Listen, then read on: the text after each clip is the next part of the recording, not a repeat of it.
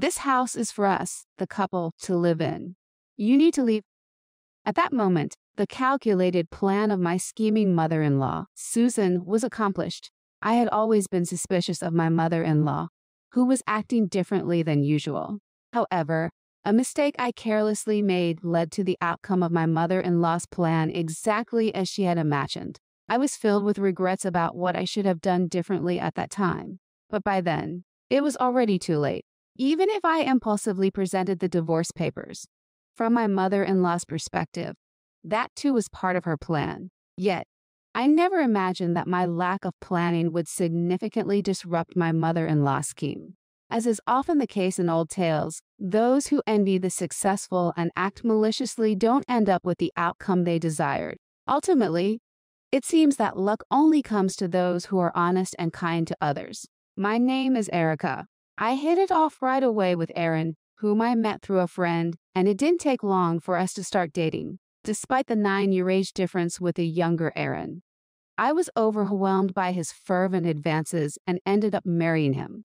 However, after we got married, Aaron seemed to lose interest in me and suddenly became cold. Aaron, who was indifferent towards me, remained the same even after our child was born, showing no interest in parenting.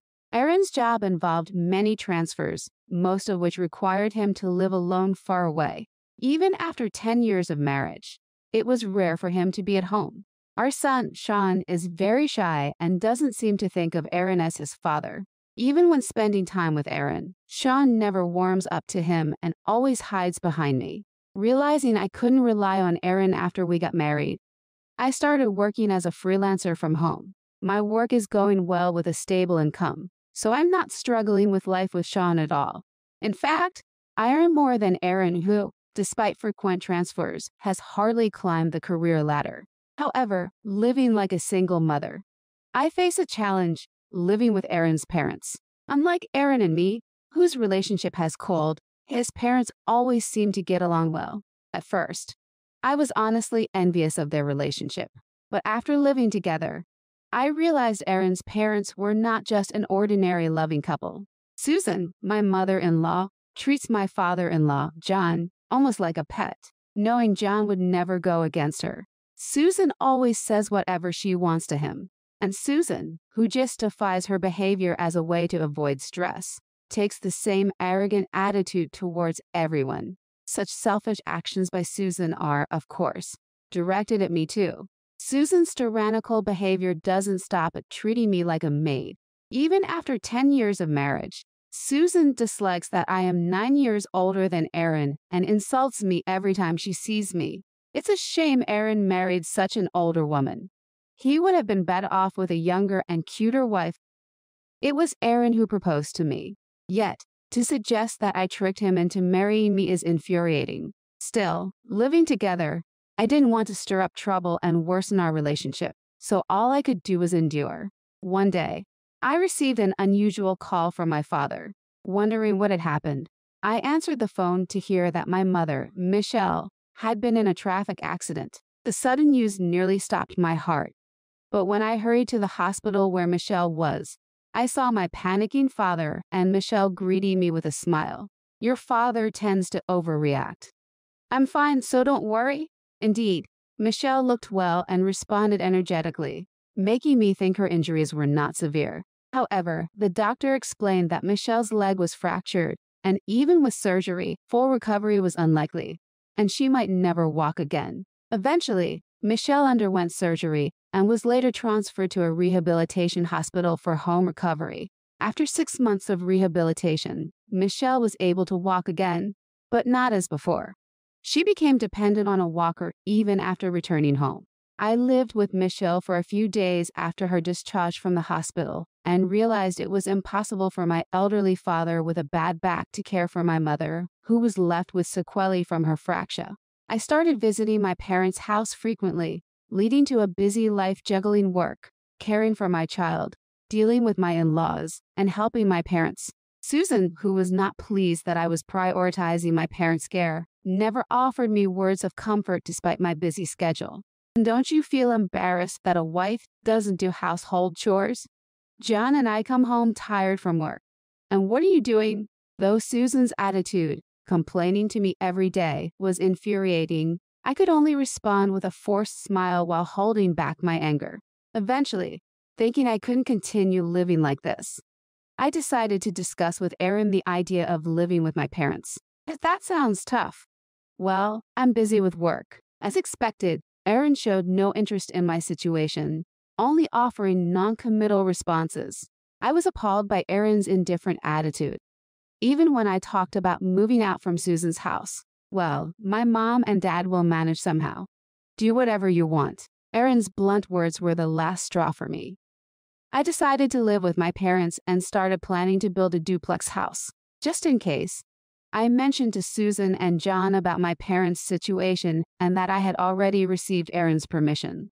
When Susan heard about the duplex, she probably thought I would stay and try to persuade me otherwise.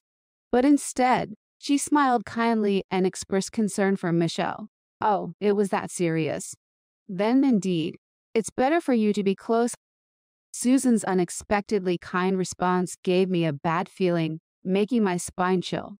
I couldn't take the kindness shown by Susan and John at face value. While discussing the layout with the contractor, considering living with my caregiving parents, Susan and John somehow ended up joining every meeting.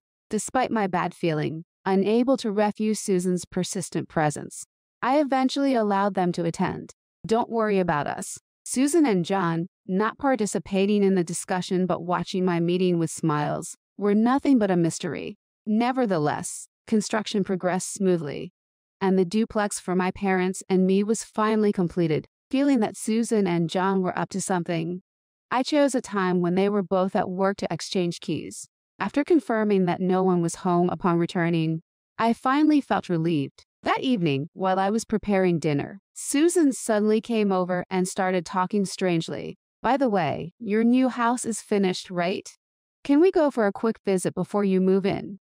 I want to use it as a reference for when we eventually need caregiving.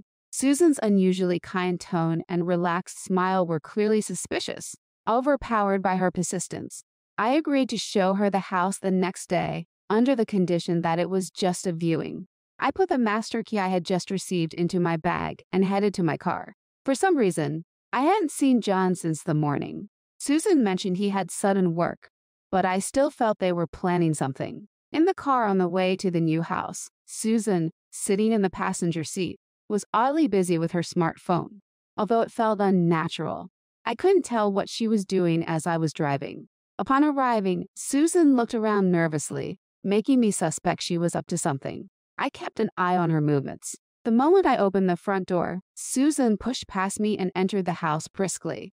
Worried she might damage the new house, I hastily placed my bag in the shoe cabinet beside the entrance and hurried after Susan. This house is really nice. Susan, in a good mood, praised every corner of the house. I watched her for any suspicious movements, but there were no signs of anything odd at that time. Just as I was about to suggest it was time for her to leave, after spending over an hour enjoying the house, I heard a noise from the entrance, where no one should have been. Rushing to the entrance, I found John standing there with a broad smile. Hey, we're here. Can someone come to pick up our luggage? Responding to John's call, luggage suddenly began being brought in one after another. I tried to stop the luggage being carried in without understanding why, but I was obstructed by John and Susan, and before I knew it, everything was done. What exactly is going on here? As I glared, Susan looked down on me with a triumphant face. This house is for us couples to live in. You need to leave. I couldn't comprehend what Susan was saying at that moment. I rushed to the entrance and checked my bag, only to find the master key that should have been inside was gone. While I was searching every corner of the entrance, John came in front of me, laughing. Looking for this? Since we're living here from today, you better leave quickly. John, looking down on me, was holding the master key that should have been in my bag. Furthermore, my bag and shoes were carelessly thrown out of the entrance by Susan standing beside him. Realizing what Susan and John had been planning, I glared at them. I see. I picked up my scattered bag and shoes, holding back my tears as I got into my car and drove away from the new house. I went directly from the new house to the municipal office, received a divorce petition, and returned straight home. Upon my return, I found that most of the daily necessities like shoes and clothes that should have been there in the morning were gone. On my way to the new house, I realized that Susan had been busy with her smartphone to coordinate with John to take over the new house. Returning to the new house again, filled with frustration, I rang the intercom and heard Susan's cheerful voice. Perhaps to prevent me from reclaiming the new house, she locked the door and peeked out from a gap. When I handed the divorce petition through the gap, surprisingly, it was returned in a few minutes with Aaron's name on it. I knew it would come to this, so it was right to prepare. Also, thank you for leaving the documents for this house for us. The loan and documents related to the new house had been left in the new house to not get lost. I tried to hold back my tears and made a final stand, but Susan scoffed at that too. I've already contacted the bank, so I won't be responsible for what happens next. You're too naive. We've already been preparing for the refinancing and other procedures. Shocked, I immediately packed my and my child's belongings, completed the moving procedures, and moved back to my parents' house that day. About a month later, Susan unexpectedly called me, wondering what she wanted now. I sighed and answered, only to be shouted at by Susan suddenly. Hey, this isn't what we agreed on. You tricked us. What she was talking about was unclear, as the deception was on Susan and John's part. What are you talking about? I had thought that Susan and John had deceitfully taken the newly completed house and smoothly finished the refinancing. However, it seemed Susan was the one who had miscalculated. Susan had received a notice from the bank for a lump sum repayment and had been preparing to refinance with another bank. That was all well and good. But Susan made two mistakes because she didn't pay proper attention to the loan repayment discussion and signed the contract carelessly. The first mistake was that the loan was solely in my name. Susan, unaware that the loan was in a single name, assumed it was a joint loan with Aaron and was shocked by the lump sum amount. Moreover, Susan had naively thought that being co-borrowers meant they only needed to pay half of the loan. But that's not how it works. Susan, who unilaterally made selfish demands at the bank, was turned away and ended up having to arrange for a loan from a different lender. However, Susan had overlooked something even more important. Susan's second mistake was their age. In my case, there was some leeway in the amount I could borrow and the repayment period, but it was impossible for Susan and John, who were over 60, to borrow the same amount for the same period. John had been working as a contract employee, so his income wasn't very high. Susan, although she worked part-time, only worked half days in the morning, so of course, her income wasn't substantial. There's no way the two of them could pay the mortgage for that house. Susan, who hadn't thoroughly checked the repayment plan, thought it was okay to pay the same amount as she saw in my repayment plan. As a result, they received a bill more than 3 times the amount they had anticipated. The reason for this call was that Susan, who had become furious after noticing the strange balance in her account when the payments started, was now lashing out at me. There's nothing I can do even if you tell me. But you, a full-time housewife, can't possibly pay such an amount. Aaron won't tell me anything, and there must be some trick behind this. Tell me what it is already. What are you talking about? There's no trick or anything. Aaron hasn't paid a penny for living expenses since before our child was born. Then, who has been paying for the living expenses up until now? I've been working from home, so I have a steady income. And as far as I know, I probably earn more than Aaron. Susan fell silent after hearing my story, but I could imagine her being dumbfounded over the phone. It had always been normal for Susan and John to pass the bill to me whenever the family went out to eat. It's only natural for the daughter-in-law to pay, they would say, but where did they think that money came from? I don't know what Susan and John have been spending their earnings on, but it seems they might have been counting on Aaron and my earnings for their retirement life without any savings. Exasperated by Susan's selfish words, I ignored her insults coming from the other end of the phone and hung up. Since then, Susan has been calling me daily, but I've been ignoring her calls. Eventually, I moved back to my parents' house with my son, Sean, but it was cramped for 4 people to live in. Having some savings after letting go of the new house, I decided to buy a reasonably priced secondhand property and remodel it for caregiving for Michelle's sake. After discussing with my parents, we decided to sell our current home if we were moving. Fortunately, we quickly found a buyer, and thanks to the rising land prices, we sold it for more than double the expected amount. The bank officer, who knew my situation, helped make the house sale go smoothly, so our family could purchase the new home without any extra expenses. A few days later, as usual, Susan called. For some reason, I picked up the phone without looking at the caller ID and answered while half asleep. "Hey, Erica, could you lend me some money? Our income isn't enough to cover the loan, and we might get our water shut off soon. By the way, my family's house sold for so much that we could buy a new one outright.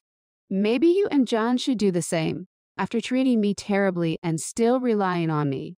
I was astounded and shared with Susan how we sold the house. Suddenly, Susan's sobbing stopped, and she hung up the phone. I thought this would finally stop the troublesome calls from Susan, but the problem wasn't solved yet. A week later, Susan called again. How many times do you intend to deceive us?" Susan's voice was so loud it cracked through the phone. According to her, their house had been a pre-built home with zero value from the start. Moreover, the location was so poor that the land's value had decreased, leaving it almost worthless. No buyers came forward, and not only had Susan and John not received a cent, but they also received a bill for the necessary processing fees. After that, I blocked Susan and John's numbers and ignored calls from public phones until they finally stopped calling. Just when life seemed to settle down, Aaron suddenly called. "Hey, there's a for sale sign at my house, and I can't get inside." Disgusted by Aaron's indifference, I sighed and told him about Susan. Aaron was surprised to hear my story, claiming he hadn't heard anything. But what surprised me even more was his lack of reaction to the news that we were already divorced. Aaron was furious about losing his house, but it was his own mother's doing, and now that we are divorced, it is no longer my problem. A few hours after Aaron hung up, he called again, apparently having arrived at the new house. However, all I could hear from the other end of the phone was the sound of Susan's family arguing. I later found out that Aaron had a lover at his job posting location. Having lost his home, Aaron intended to live with his lover, but it turned out she was married. Not only was Aaron promptly dumped, but he was also sued for compensation by the husband. Aaron, who had lost his home due to his parents' actions, was fired from his job and has since found a new job with a company that has employee dormitories, earning less than half of his previous salary. Moreover, Susan and her family were imposing themselves on him, living there without permission. Our family, having remodeled a second-hand property and moved in, was finally able to start a new life. As for me, I remarried Mr. Irving, a slightly older man who had kindly offered his advice on the remodeling of our new family home. Having both been divorced and being parents, we had a lot in common and were able to spend our days happily with shared values. Mr. Irving is a kind person who helps with my parents' care and quickly remodels any place that becomes too difficult for them due to his job. Caring for my parents is somewhat challenging, but I now have a peaceful life with a dependable husband and adorable children.